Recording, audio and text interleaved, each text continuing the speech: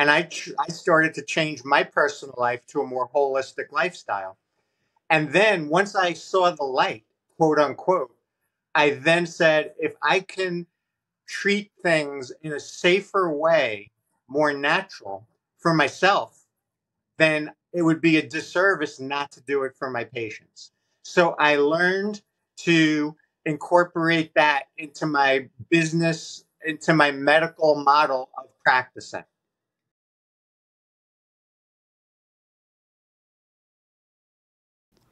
Welcome to Thriving with Diabetes, the podcast where we empower people with type 2 diabetes to live their best lives.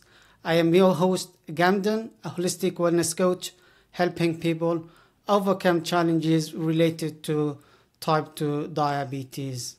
In this episode of Thriving with Diabetes podcast, we are talking about holistic wellness and food care with a remarkable expert who has dedicated 30 years to the art of podiatric medicine.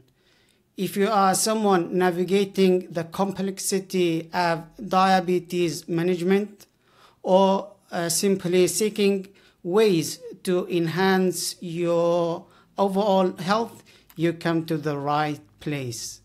Join us as we uncover the vital connection between diabetes, food health, and holistic living, and discover actionable insights that can empower you to take the first steps towards a healthier, more vital life.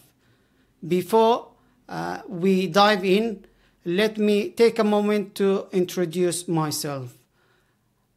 I am a holistic wellness coach who dedicated his passion for health and wellness to helping people like you navigate the complexities of type 2 diabetes. I believe that with the correct knowledge, support, and mindset, you can not only manage your health condition effectively, but also lead a fulfilling life. I want to create an environment that is empathetic, informative, and empowering. Living with type 2 diabetes is not easy, and it is important to acknowledge the difficulties you face. But let's remember that you have the strength and resilience within you to rise above challenges and thrive. I am excited today to have our special guest with me today, Dr. Richard Remila, or Doc Rick. As you know, our podcast is all about empowering people with type 2 diabetes and to lead healthier and more fulfilling lives. And having experts like Dr. Richard on the show helps us achieve that goal. Before we dive into our discussion, I would love Dr. Richard to introduce himself and share some background about him and tell us what he does. It is always inspiring to learn about our guests' unique perspectives and experience. Just to give you some background about him, Dr. Rick is one of a few holistic podiatrists in the United States, and he promotes a lifestyle called Start with Your Feet. He has 6 pillars, and that include unique advice on supportive shoes, Doc Rick's orthotics, Doc Rick's RX for interval training, organic nutrition, vitamins, supplements, and stress management. His motto is walk strong and live long. So without further ado, I will hand it over to Dr. Richard to introduce himself. Dr. Richard, welcome to the Thriving with Diabetes. Thank you, Gamden. Thank you very much for having me as a guest. I just want to introduce myself by first giving a shout out to the UK because the UK is responsible for my first memory, which was going to see the Beatles movie Hard Day's Night when I was 4 years old with my cool auntie. And that memory is etched into my mind, has led me to uh, have probably the personality and the hairstyle that I have today. And I just want to give a big shout out to the UK for that. That my first influence relates to you guys. So hats off to you. Thank you. I appreciate it. Anyway, I just wanted to, a quick background on myself is that I've been practicing podiatry in the United States for about 34 years. I became a holistic podiatrist when I met my wife, and she was dealing with a diagnosis of fibromyalgia, and she was given multiple prescriptions and told she was going to be on disability, and she said nothing doing. And she started to research and do changes in her diet and with supplements and vitamins and going gluten-free, dairy-free, uh, doing some other things. And she systematically got off every single prescription, and she improved her health tremendously, where there's never a day that she's bedridden. Whereas a lot of people that have fibromyalgia are bedridden a lot. And so it's a testament to her. So I saw her as my influence in my personal life. And I started to change my personal life to a more holistic lifestyle. And then once I saw the light, quote unquote, I then said, if I can treat things in a safer way, more natural for myself, then it would be a disservice not to do it for my patients. So I learned to incorporate that into my business, into my medical model of practicing. So I then was able to do some learning. I created my brand, which is called Start With Your Feet.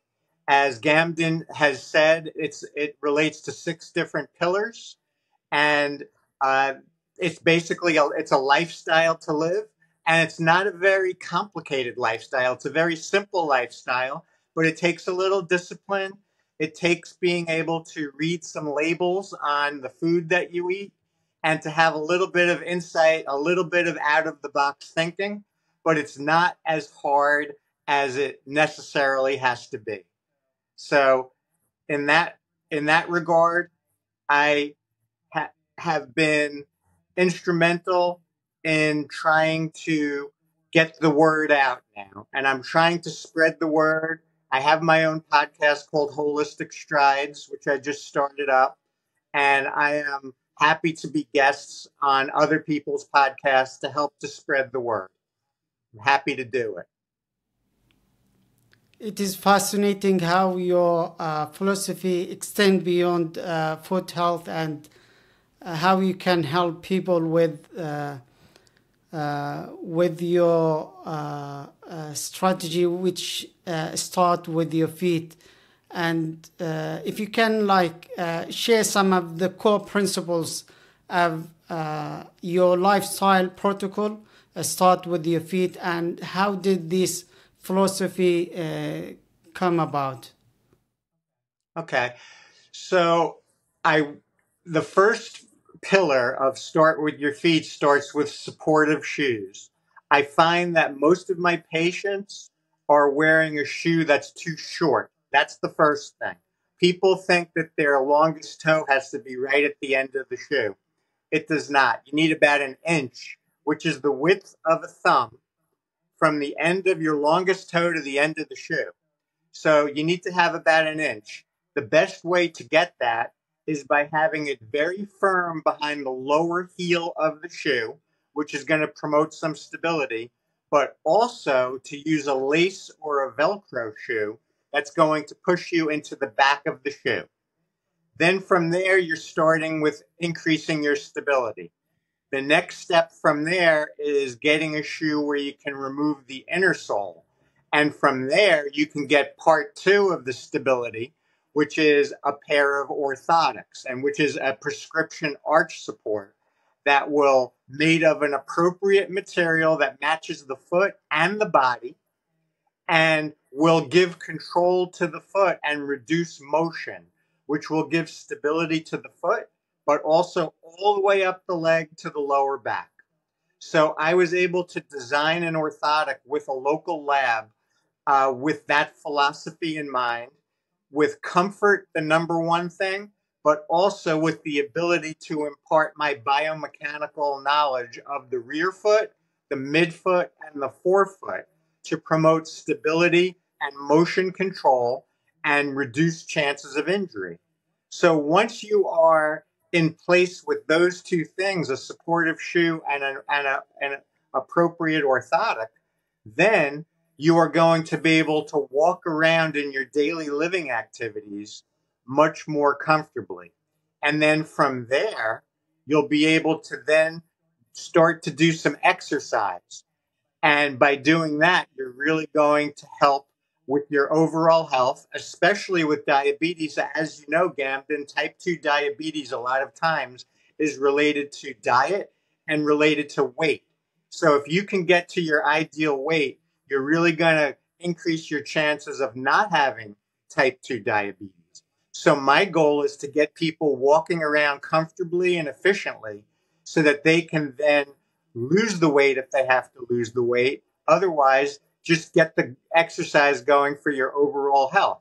So I was able to come up with a prescription for interval training.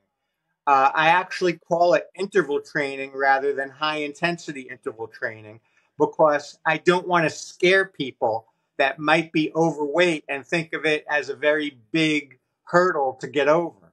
I want to make it a little bit more easy to deal with. So I have been tweaking it over the years, and my prescription is very realistic and it can be tailored to the individual even more so.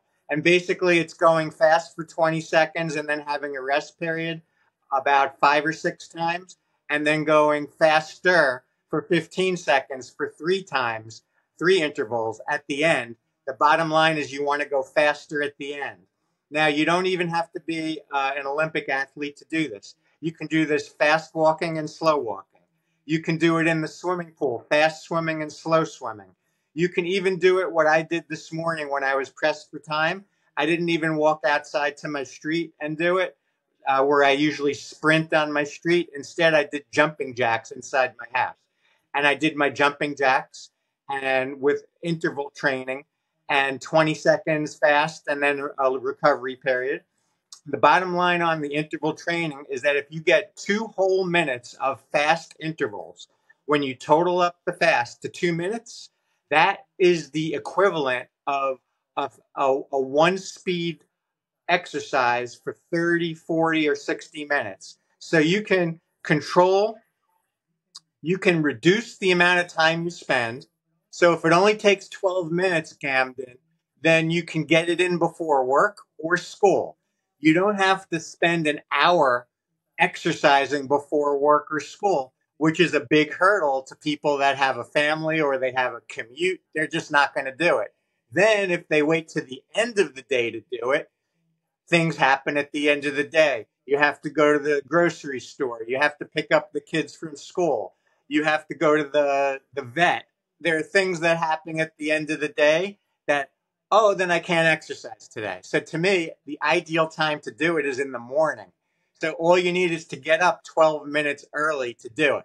So that is the reason why I'm very excited about doing it. And by doing this technique, you are able to improve your lung function and your lung capacity, which is the number one indicator of longevity. You'll also strengthen your heart, which is the opposite of long distance running, which makes your heart less efficient.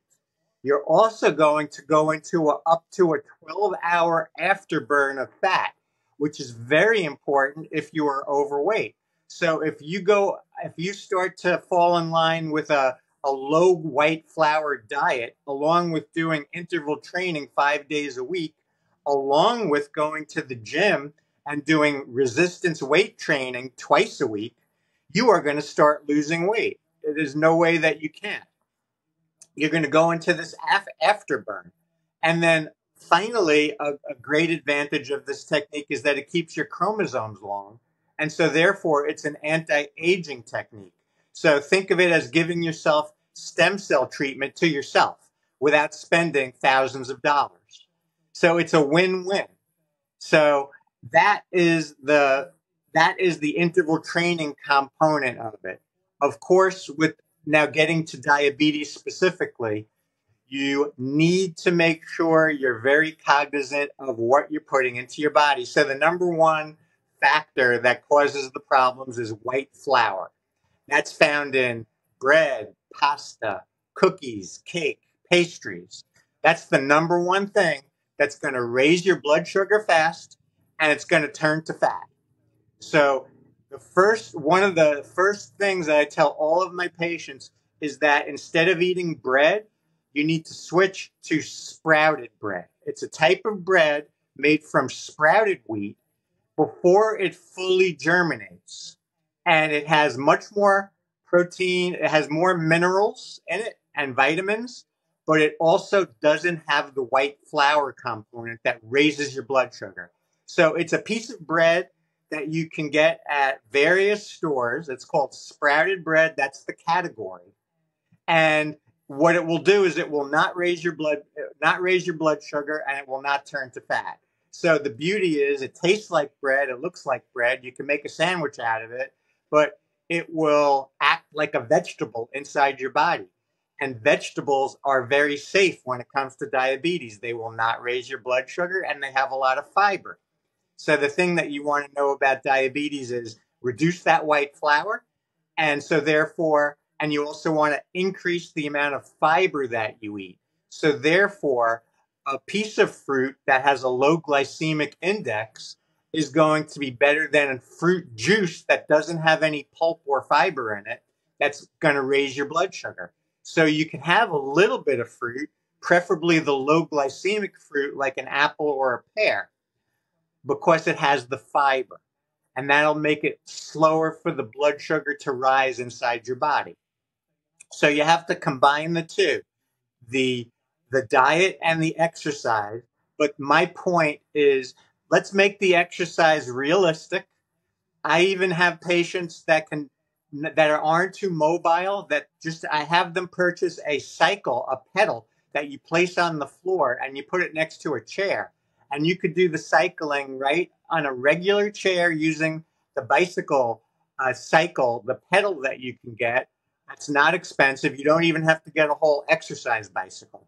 And so pretty much anybody at any fitness level can do interval training. And you can tailor it, you can tweak it as such to make it work for you.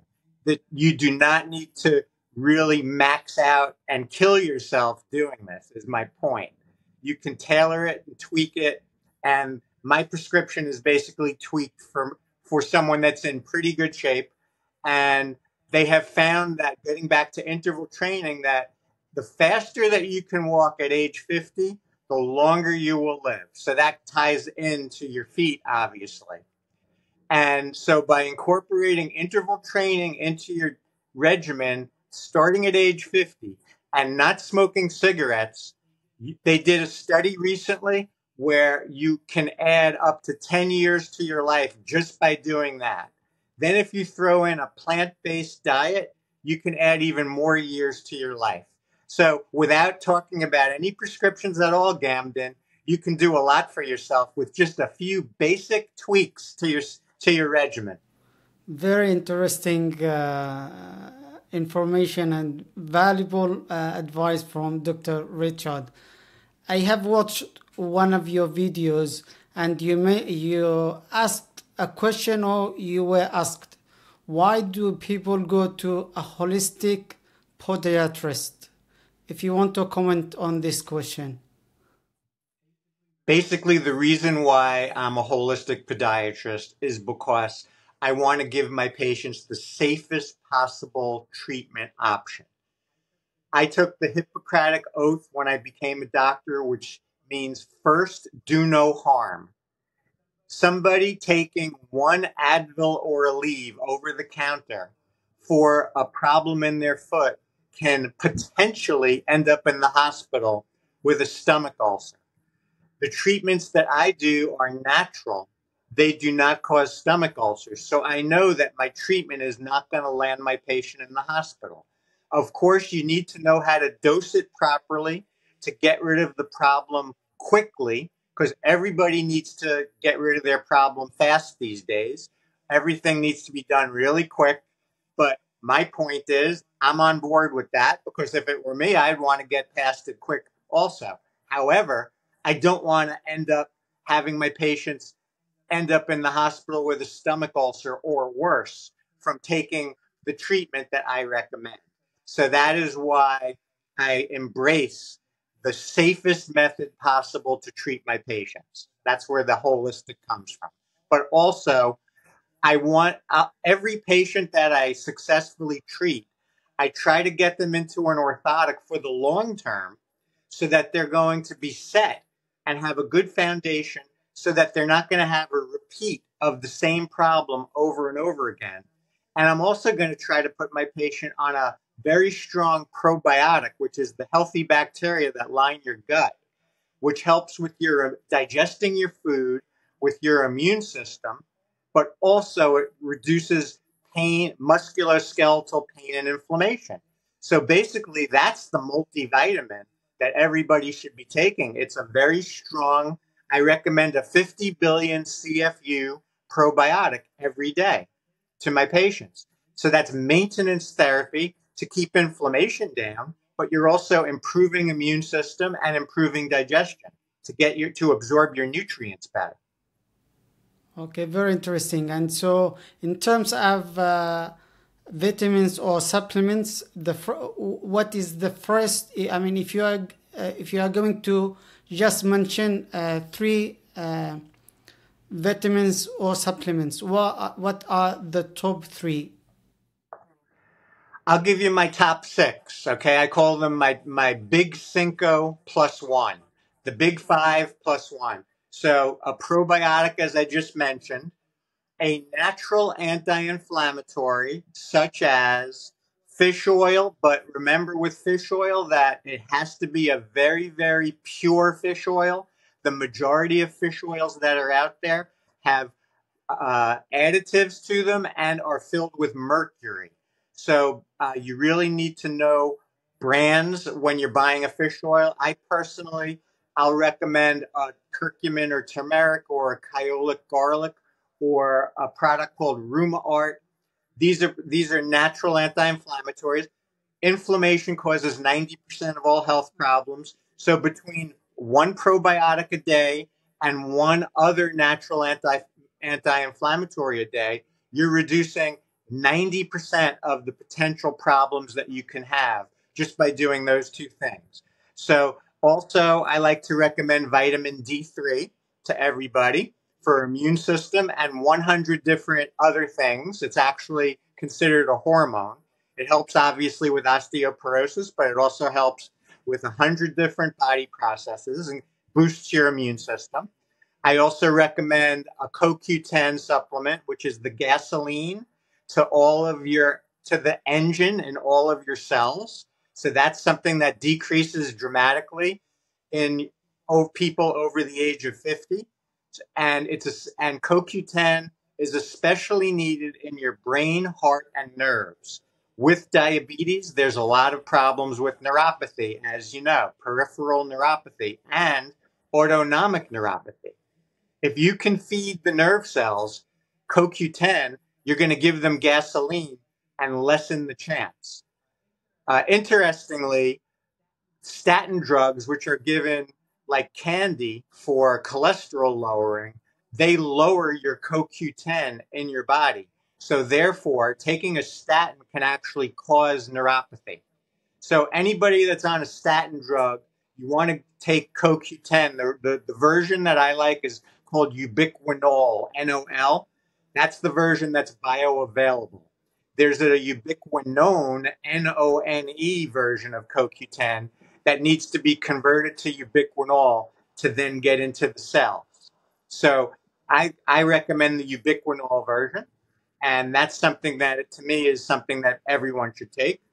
Another thing to take is a food-based multivitamin from natural foods, not synthetic.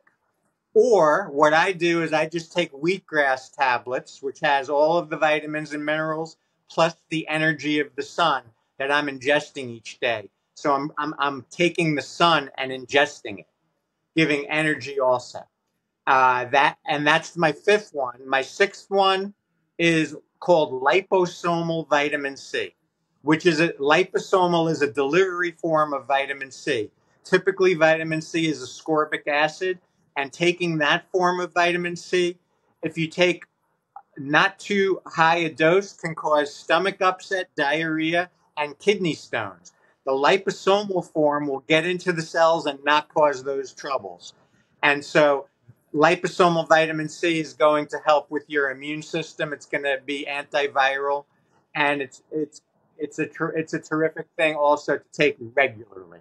So those are my big Cinco plus one, I call it. Okay, absolutely. Thank you for sharing these valuable insights. So, how do people can take them, like after the meal, during the meal? Basically, there's no real. The only one that really needs to be taken around food is typically a probiotic. You're going to just take it right or either before or after you eat. But for all the other ones, doesn't really matter if you're taking it with food, without food. It really doesn't matter as far as the absorption. Okay, thanks a lot for that. Let's talk about peripheral neuropathy and diabetes. As you know, neuropathy is, or peripheral neuropathy is a term often we hear in relation to diabetes. What is peripheral neuropathy and how does it relate to diabetes? This question, I get a lot of questions about peripheral neuropathy and what they can do for to reduce the pain or have a sort of relief. Right. Neuropathy is a generalized term for meaning that the nerve is not functioning properly. There can be about 100 different causes of neuropathy. Diabetes is one of the main ones. But also, interestingly enough, prediabetes can give the same side effects as diabetes. So the number, when people go to get a blood test, you want to know what your hemoglobin A1C number is. That's going to give a 3-month reading on how you are doing with your sugar rather than the glucose number that's only in that moment in time. You want to know how you're doing over the course of 3 months. You want to get below the pre-diabetes range, which in the US is a 5.7 on the scale. Diabetes is 6.5, but you really want to be below 5.7 because you can get the same side effects, including neuropathy, in the pre-diabetic range. So when you have neuropathy, whether it's from diabetes or something else, you want to try to find out what is the source of the neuropathy. So let's say the source is the diabetes. The number one thing you want to do is lower that blood sugar. You can be taking supplements or prescriptions that are going to treat neuropathy symptoms, but you want to get to the root source of it, and that is lowering that blood sugar. So that's the number one thing. Then from there, you can add dietary changes and supplementation and potentially prescriptions. Neuropathy has two main forms. You have a neuropathy that causes a numbness and a tingling, which doesn't really impact your life as much as the more severe version, which can give a burning pain and can affect your sleep. So if somebody presents with the burning pain affecting the sleep, that to me is much more serious. And that to me will warrant a prescription to work on the symptoms. But at the same time, you want to still be addressing the source, which is the elevated sugar. So you still want to be doing that. I'm still going to introduce supplementation in addition to the prescription. The idea is you try to wean the patient off the prescription as their hemoglobin A1C gets lower. So then they can go without the prescription and the side effects that go with any prescription drug. Any prescription drug is a synthetic, and your body treats it as a foreign invader. So the fewer that you take, the better. So you want to try to wean yourself to the diet, the nutrition part, and the supplementation part, which is a lot safer. So I'm going to use different supplements and vitamins depending on what I feel the source is. A few of the ones that I use, Gamden, are bioavailable vitamin B1, which is B1 is thiamine, but bioavailable B1 is called benfotiamine. And that is the form that gets into the cells. And you can make new nerve cells with vitamin B1. Somebody might have a low vitamin B12. Vitamin B, and that can cause neuropathy too. Most vitamin B12 supplements, if you take them by mouth and goes into the stomach, the B12 gets destroyed in the stomach. So you want to take the bioavailable. If it's a low vitamin B12 that's causing the neuropathy, you want to take bioavailable vitamin B12, which is called methylcobalamin rather than cyanocobalamin, and you want to take it as a sublingual lozenge, and you melt it under your tongue, and it goes systemically that way, as if you were getting an IV, rather than taking it orally, and then it goes into your stomach, and the stomach acid destroys the B12 that way. So that's another one that I'm going to use for neuropathy. And then there's also alpha lipoic acid, which is an antioxidant, which can help neuropathy also. So I'm going to use a combination of things. As an aside, anybody with neuropathy would help themselves by taking some hemp seed oil regularly, because your body has an endocannabinoid system, and it has receptors all over, including the nerves, ready to accept the hemp seed oil or CBD oil, and that can specifically help neuropathy also, where you fill the receptor up and and then the nerve can function better. Okay, thank you for sharing that information. Very valuable insight from Dr. Richard. So the person has to look at his blood sugar levels. That has to be reduced. This like as a step forward to deal with neuropathy. The second thing, the A1C test should be below 5.7, which has to be done every 3 months. And in terms of vitamins, so you are recommending vitamin B1 and B12. And I have got something just to mention. This is something a person can do, but in terms of shoes or socks, is there anything can help with that? Sure. Diabetics end up in the hospital more than most people that don't have diabetes, because of the multi-system effect that it has on the body, including your immune system, your circulation, your nerves, and even structurally. So I try to get my patients into a supportive walking shoe during the day with a lace to have the ample length, to have the ample, if it's a wide foot, you need to be in a wide, and you don't want the shoe to cause a problem to land you in the hospital. So you want to take the shoe out of the equation. a short shoe, for instance, a slipper or a loafer that doesn't have a lace, will be closer to the front of your foot, more likely to cause a foot complication to land the patient in the hospital. So a nice, long, supportive shoe, preferably with an orthotic in it. Then in the house, instead of going barefoot, which is not recommended as a diabetic, and not to wear a slipper, which is too close to the front of the foot, I recommend an orthopedic sandal, open toe, that comes across the top of the foot, that has a strap behind the heel to give more support. So by doing that instead of a slipper inside the house, you're going to cut down your chances of having the shoe cause a problem with your foot, which will then cause a foot problem that might land you in the hospital and potentially lead to an amputation down the line. So neuropathy is a serious health issue or a complications of diabetes.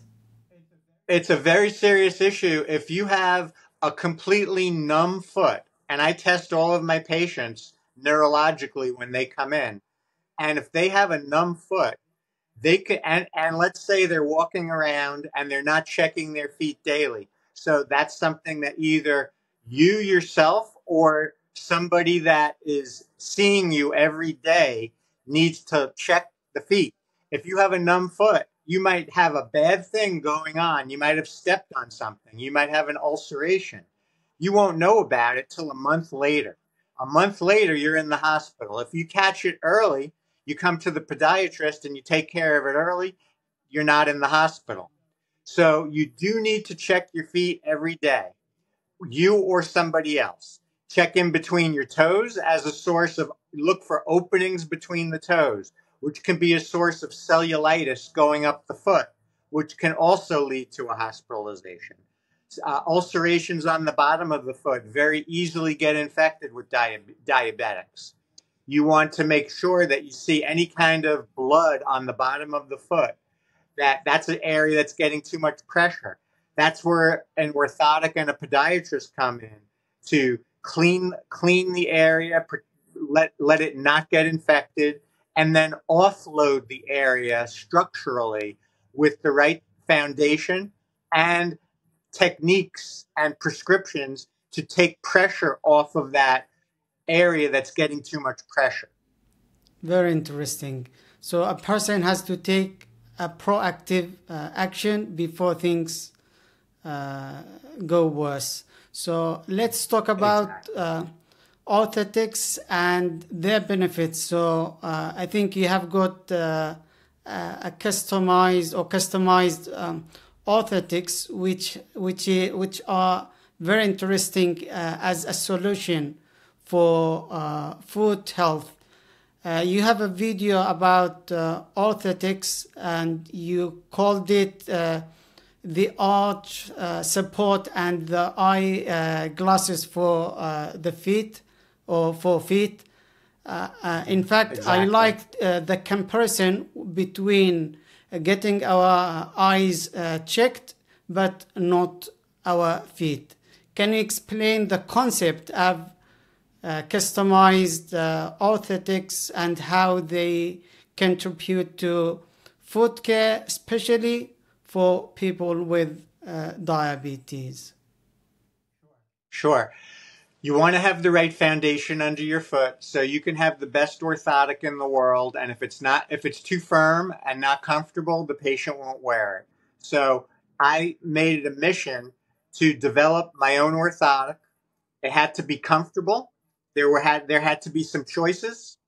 And I tried to make it as affordable as possible so that wasn't an obstacle for the patient to get it, because it's not typically covered by insurance.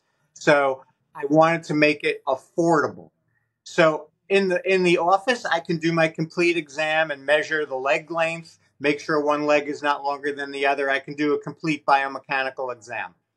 So I have done that successfully over many years, and the vast majority of my patients are very, very happy with the orthotic, and it works for them. To take it a notch further, I wanted to design something to make an orthotic available to people that weren't necessarily in my geographic area. So I came up with my own biomechanical theories and developed two different prototypes of orthotics that I sell on my online store that have some prescriptions in them. I call them my universal prescriptions that 99% of people out there will benefit from. I'm not going to get into technical things related to that, but one is basically locking the midfoot of the foot and creating a stable foot, and the other one is bringing the first ray down to become more weight bearing. I call those my two universal prescriptions. Everybody benefits from that except a very rare few. So therefore, that template is there. So if somebody were to go on my online store and wanted to get a pair of my orthotics, I'm only offering two, my regular version and a softer version, which I call my sensitive foot one. That would be for somebody that has peripheral neuropathy that causes burning pain in the feet. So you want to get the softest possible orthotic with some control in it also, but it's tailored for the sensitive foot. And so the only thing that the person online would have to do is put their shoe size in, their length and their width, and that's the whole thing. I actually did some research recently because I'm doing podcasts based in the UK, and I asked my lab, "Are you able to ship to the UK?" And they said yes. It's a little bit expensive. It's more expensive than shipping in Florida, but it can be done. And I would venture to guess that even with the shipping charge, which is around $100 US, my orthotic plus the shipping, I would still venture to guess that it's going to still be less than the orthotic given by the English podiatrist in private practice. I'm not sure, but I would venture to guess that that is the case. Thank you for sharing that. So, if there is someone like outside the United States and wants to work with you, for example, for foot care, or who has issues, I'm talking about a person with type 2 diabetes. So what is the process? Because I know most of the time you have to see a person like face to face, but as someone remotely, how can you work with a person outside the country? I don't know, as in your field, I know you're able to be a diabetic wellness coach, life coach. But believe it or not, in my field, I'm limited geographically to who I can treat. They need to be Florida residents because that's where my license is. So I'm not technically allowed to treat people that are not in Florida. They can be from England, and they would have to come into my office one time, and then I can treat them remotely. So it's a little bit complicated from my end legally to do that, but they could certainly subscribe to my website and get my content that I put out. Uh, Weekly, I put out new content. I put out a podcast twice a month right now. I put out blogs and videos. And so that would be a way to get information. And that's basically, without running into legal issues, that would be the way I would have to handle that. I mean, obviously, there's some general information that I can give out. Yeah. That's fine. But the personal information that's tailored to that person is a little limited, believe it or not, because of the legalities. Yeah, I understand that. But Yeah. they could certainly, look over the wellness, the Start With Your Feet lifestyle. They can get the wellness guide. If they get a pair of orthotics, it comes with a free wellness guide that gives all my 6 pillars with some basic information. And that's a good start. And then from there, they can email me here and there about questions. That's okay. That I can do. So it means if someone wants to get some of your products, they can visit your website and order from there, right? Yeah, sure. They can go on startwithyourfeet.com, the online store. Right now, it's not set up for a UK order. So I would say that if it's somebody from the UK that wants to order, I would say send me an email and I'll take care of it individually by email. And I'll do it back and forth by email because I'll have to, my store is not set up for UK shipping Yeah, yet. I understand that. Okay, thank you for sharing this. Let's talk a You're little bit welcome. about. I know you don't want to call it high intensity, but I will say it high intensity interval training for diabetes. I have watched one of your videos talking about high intensity interval training, and you mentioned some benefits that high intensity interval training has compared to cardio or running. You recommend or you recommended a person who is not fit to start with 20 seconds of speed and six exercises or sets as a starting point. I remember when I started with high intensity interval training, I started with 10 seconds. Then I kept increasing it by 5 seconds until I reached 30 seconds. My question is, what are your recommendations for combining high intensity interval training into diabetes management or as a strategy? Yeah, you wanna try to do let's forget about the high intensity because I just gave it a name change to soften it. I don't want to scare people, so I'm calling it my prescription for interval training. I don't want to scare people. So I personally recommend 20 seconds fast and a minute slow recovery 6 times and 15 seconds fast and a minute slow recovery 3 times, where you go faster at the end during the shorter time. But if you can't, you did it the right way. You started low, you worked your way up. I personally think 30 seconds going fast is too long. So if somebody wants to start, let's say they're going to walk, do a fast paced walk as fast as you can for 20 seconds. If you can't handle the 20 seconds, bring it down to 15. But just add up the totals of your fast and between the 15 and then at the end, maybe if you're going 15, do 10 at the 10 seconds at the end, but go faster. When you're going faster, don't make it as long. Make it realistic and just make sure that the fast intervals, the fast speeds add up to over 2 minutes. Then you'll start to go into your afterburn after the workout. You'll start to lose weight. You also, along the same lines, after having a meal, if you can take either a 10-minute walk after you eat, or something recent that just came up on some studies, exercising your soleus muscle after you eat. So you can be, the soleus is part of the Achilles tendon complex behind the leg. And if you go up and down with the soleus muscle in a sitting position, so basically you're going on your toes up and down when you're in a seated position, you're exercising your soleus muscle. That has been shown to reduce the rise of blood sugar after you eat. So even if you don't go for a walk after you eat, if you just sit at the table and digest for 10 minutes and go up and down with both feet on your tippy toes, up and down, that's going to simulate walking.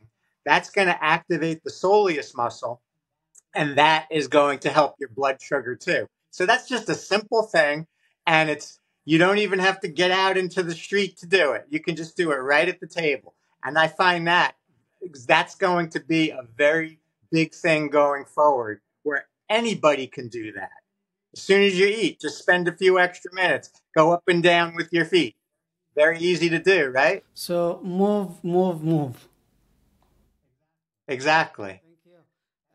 Thank you. That's why my motto is walk strong and live long. You want to be moving. The faster that you walk at the age of 50 predicts a longer lifestyle. So if you see somebody crossing the street, they can barely walk versus somebody that's briskly walking across the street, the person who's briskly walking has the potential to live much longer than the other person. So that's why you want to, and even just wearing a shoe that's too short, that's pushing on your feet, that might be a reason why you're walking slow. So just getting into the right type of shoe, the right length, the right width, that can help. Just that in and of itself. Thank you. Thank you. Uh, let's just, before we move to the next session, or before we finish, can you give some practical tips to prevent or improve the way people manage diabetes complications, anything related to lifestyle? Yeah, so I mentioned a few things along the way. There is a simple thing also that is very inexpensive and accessible to everybody, and that is organic apple cider vinegar that you can get. And if you're home, you have your bottle, and right before you eat, you take a cap, you pour it into some water, let's say, or a liquid, and drink it right before you eat. That's going to lower the rise of the blood sugar after eating. So that's a simple thing to do. You can actually get them in capsule form, take them with you if you're going to go out to a restaurant, pop a couple in as you're working on your appetizers and just get that in your system. It'll lower the rise of the blood sugar. So that's like an inexpensive thing to do, apple cider vinegar. Another good supplement that I recommend is berberine, which is a supplement that mimics the prescription medicine metformin. So that is also something that lowers the rise of blood sugar. I personally take that one myself because I'm trying to keep my blood sugar as low as possible. I also take a kyolic garlic blood sugar control that has cinnamon in it, but it also has the garlic, which is an anti-inflammatory. So I'm reducing my blood sugar. I'm reducing my inflammation when I take that one. So those are a couple of good ones to consider, along with paying close attention to what you're eating.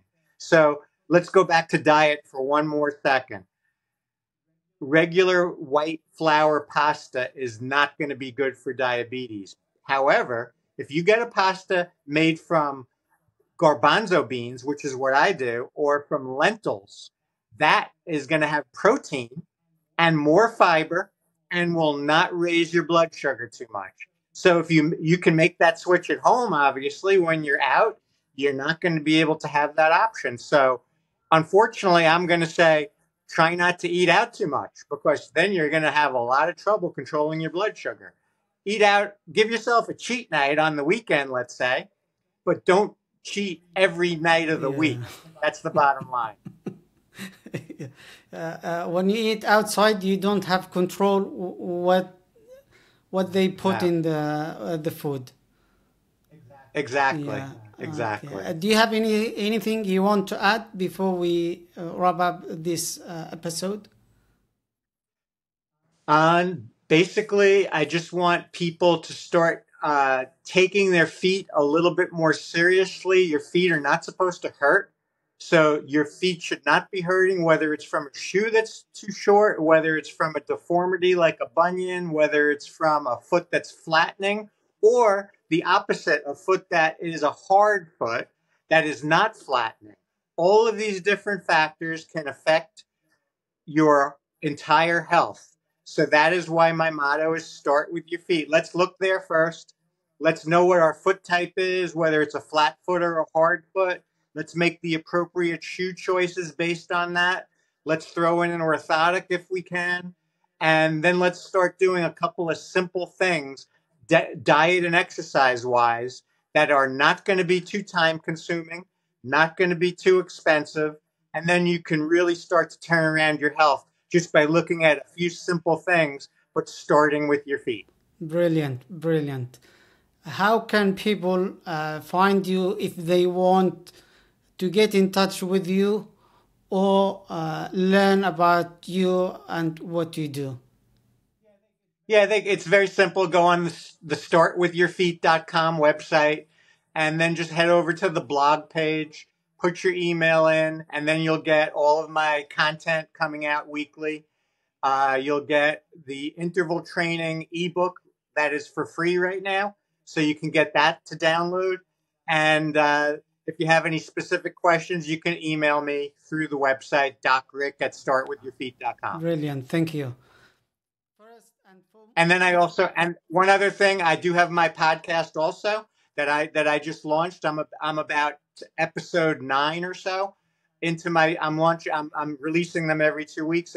That one can be found on all the podcast sites and on YouTube, or if you subscribe to my content, that'll come right to your inbox. And that podcast is called Holistic Strides. Okay, so they can search for your name or your podcast on YouTube. Mm-hmm. They can just put in Holistic Strides on YouTube. The easier way to do it is just to subscribe on the website. Then it comes right to your inbox on your email. Okay, that's brilliant. Great that you have got a podcast where people can learn more and improve their health as well. Thank you for that. Thank you so much, Gamden. I really appreciate you having me on as a guest. And once I get further along in my podcasting, I'll have you on as a guest on my show. Thank you for the invitation. First and foremost, I would like to express my sincere gratitude to our amazing guest, Dr. Richard, for generously sharing his insights and time with us today. Your contribution has truly elevated this episode, and we deeply appreciate the valuable information you have provided. I want also to thank every one of you, our dedicated viewers and listeners, for being a part of this episode.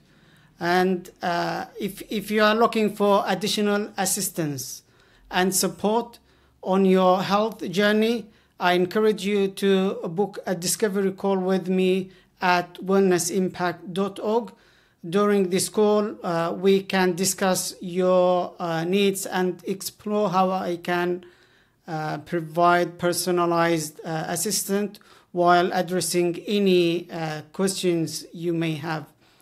If you found today's episode insightful and valuable, I invite you to join our community of people committed to thriving with diabetes. To stay updated with upcoming episodes, empowering discussions, and practical tips, make sure to subscribe to our YouTube channel. For those who prefer other podcast platforms like Spotify, you can follow the Thriving with Diabetes podcast. Once again, thank you, Dr. Richard, for being our guest today. And thank you all for joining us on this impactful journey. Until next time, take care and keep thriving.